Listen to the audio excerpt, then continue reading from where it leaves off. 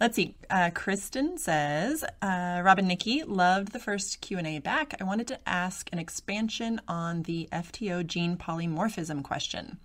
I myself also ran my 23andMe data through FoundMYFitness as a Rhonda Patrick follower, and I have the similar FTO, well, several FTO genes came up, but also the PPAR alpha gene came up that I know is a big part of ketosis. My question is, can I attempt a keto diet and ketosis with using mainly polyunsaturated fatty acids and monounsaturated fatty acids and still achieve ketosis with this polymorphism? Or am I better off to not focus on going keto? Thank you for all that you put in the world. I just received your book, Wired to Eat, and started reading it and love it so far. Look at you. That money you spent on your education paid off. I'm super impressed. Wait, my pronunciation or what? Something like that. I mean, the fact that you know PUFAs and MUFAs, although you've hung out with me for a little bit. A little while. So this is a great question, and I think we talked about this a little bit, like some of my own polymorphisms in the first Q&A setup. And so I'm going to toggle through a couple of studies in the future. So this recording is going to go out both as a regular audio podcast and then also in this video format. If folks feel like seeing these studies, I'm going to link to them in the show notes so you guys can pull them up. But if you feel like seeing the studies would be helpful, then I will share screen. Where we share screen and kind of do audio. Just let me know. I'm trying to keep it kind of simple, but if you feel like that would be valuable, then for sure we can do it. But again, all of this stuff will be in the show notes. So digging into the FTO gene, and I kind of want to look at this. There's kind of a front end part of this story and then a back end part of the story. And the FTO kind of deals with the front end, and then the PPAR alpha deals with the back end. And the front end of this is really looking at some of the evolutionary adaptations that occurred that brought about the FTO gene kind of experience. And a lot of what's associated with that is a tendency towards accumulating fat mass. So that FTO gene is highly correlated, or reasonably well correlated, with saturated fat intake and a tendency towards gaining body fat. Now, these studies, though, are interesting because it's always in kind of a mixed diet, Western population. People are not eating what I would call a species-specific diet. So that's where this stuff gets a little bit squirrely to pin down all the pieces. But definitely there is some association there with increased saturated fat intake and a tendency towards obesity and insulin resistance. I always like to pull things up and any given topic and do the following search term, which is, let's say we're interested in the FTO gene.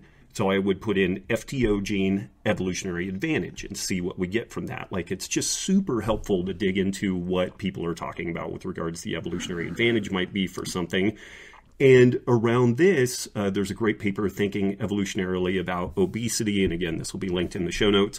But it's making this case around the thrifty gene hypothesis, which posits that our whole species has been wired to deal with periods of starvation. Now, there are pieces of the thrifty gene hypothesis which have been kind of borne out over time, but one of the challenging features of this story is that if you really dig into our ancestral past, we didn't have extended periods of starvation as hunter-gatherers. And so there's actually some, as with everything in science, like the thrifty gene hypothesis was pretty powerful for a while, but it wasn't too long after its release that some pretty serious criticisms popped up on it. But there is clearly a tendency for us to accumulate fat mass. We are the most fat retentive primate on the planet, and a lot of that has to do with our big brains. And this ability to shift in and out of ketosis is one of the buffer elements to this whole story. We see other organisms that have very large brain to body mass. They also tend to default into a ketogenic state during periods of fasting or caloric restriction, what have you. So that's another piece of the FTO gene. Another part of this bigger overall story is this thing called the constrained energy hypothesis, which is really fascinating. This stuff came from Herman Ponzer and his group. And what they did is a number of years ago, I think 2012, they released this study, but it had been assumed that hunter-gatherers burned more energy than Westerners on a daily basis because of their activity level, but nobody had actually tested this. So they got in and tested this hypothesis that because these folks were more active, that they burned more total calories throughout the day. And they did a very rigorous study. It gets a lot of criticism within the low carb community because a lot of folks are really attached to this, like calories in, calories out don't matter. And clearly there's a lot more nuance to it. Calories matter, hormones matter, the whole goddamn story matters, which is part of the problem of unpacking all this stuff. So this constrained total energy story actually relates to if an organism, and this appears to be across all vertebrates, like everything that they've tested, well, maybe not all vertebrates, they're not sure if it works in cold-blooded animals like amphibians and reptiles, but it definitely holds true for mammals, marsupials, and avians. So anything warm-blooded. And what happens is when these critters, or us, if our energy output extends beyond a certain level, we actually don't burn more calories throughout the day. What ends up happening is a bunch of the calories that are normally devoted to maintenance and growth are just deleted, basically. So during periods of extremely high work output, the total energy capacity that we are burning doesn't really expand linearly. It actually kind of flatlines at some point, which is really kind of mind-blowing. This is also, and we maybe should do a whole podcast just around this topic.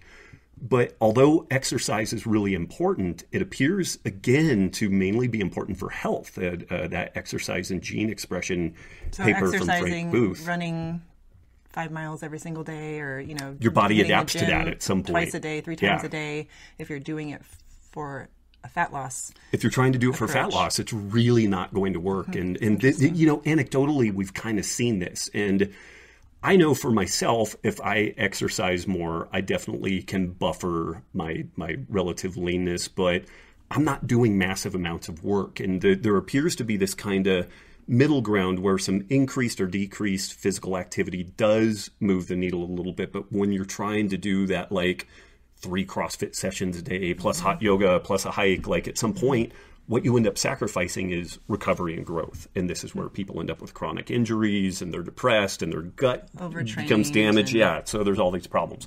And I will tie all this stuff back together. I know that there's a lot going on here.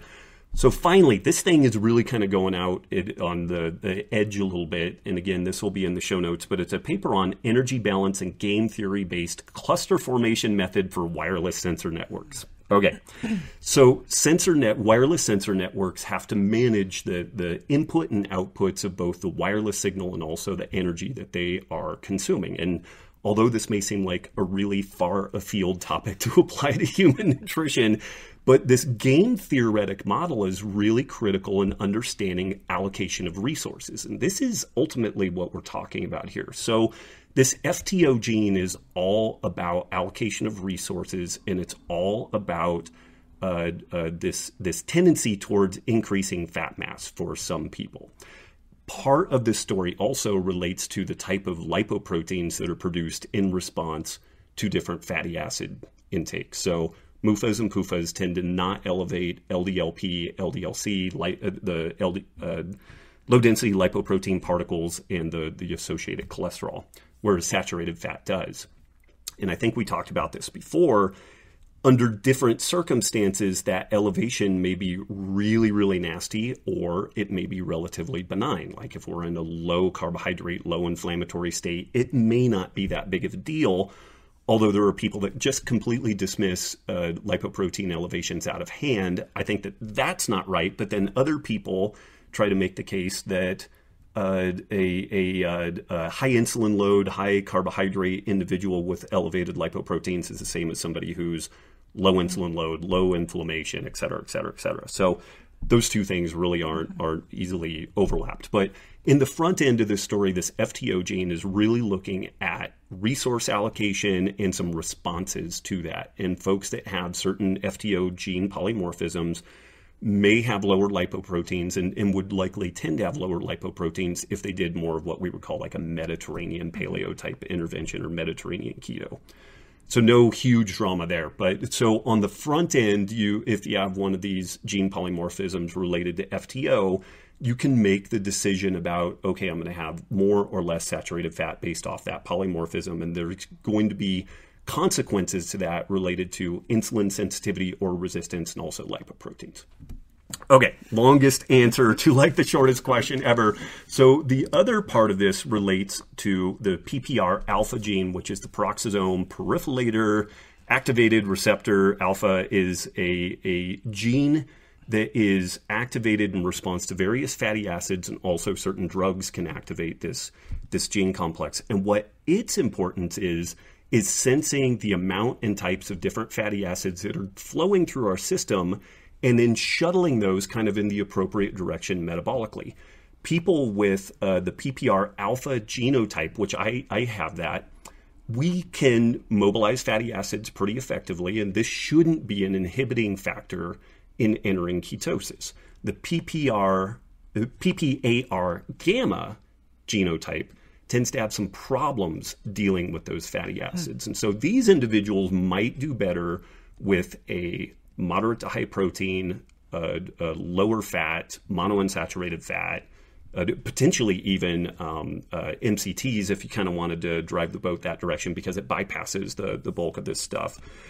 So based off of, what was the gal's name again? Kristin. So Kristin, sorry, this is such a long drawn out deal. We probably have like literally down to 6 listeners on this. But what I'm taking from this is, depending on what your specific FTO genotype is, and then that PPAR alpha genotype is, ketosis shouldn't be a problem at all. And also, you can certainly do some diligence on what your lipoprotein response and insulin sensitivity or resistance response is to different fatty acid types. So again, like the longest answer ever. Apologies for that, but I wanted to do some diligence on that one. Oh, and just as an aside, there are other SNPs, the single nucleotide polymorphisms, like the CPT1, the carnitine palmitoyl transferase gene alteration that we see in far northern populations, which doesn't even allow them to enter ketosis. And so individuals with that genotype, which again, unless you're Inuit or from the folks in Siberia that live off of reindeer and stuff like that, like it's highly unlikely that you have this genotype. But this CPT1 polymorphism has enhanced the ability to directly use free fatty acids as an energy source, and actually bypasses the ability to produce ketones at all. Again, I think you talk about in your this talk is what that I you're talk going to do about for paleo-FX, your metabolic flexibility. The metabolic flexibility. That's where I was like, I was just talking about this recently, but I couldn't remember. So but if you're going to paleo-FX, you will. PaleoFX, Low Carb USA down in San Diego. I'll be talking about that. But this is an interesting kind of study on, as powerful as ketosis is, biology found a situation in arguably a population that eats as ketogenic a diet as you could find, and it actually found an evolutionary advantage to not enter ketosis. And even though infant mortality rates increased by 3 times, hypoglycemia being the primary driver of that increased infant mortality rate. Despite all that, the ability to generate more heat via uncoupling proteins and to directly use fats instead of relying on ketone production, that was a really powerful, it's one of the fastest spreads of a genetic variant in all of human history. The only thing that's kind of on par with it is sickle cell anemia. So kind of interesting, or perfect cure for insomnia, depending on where you're at with that stuff.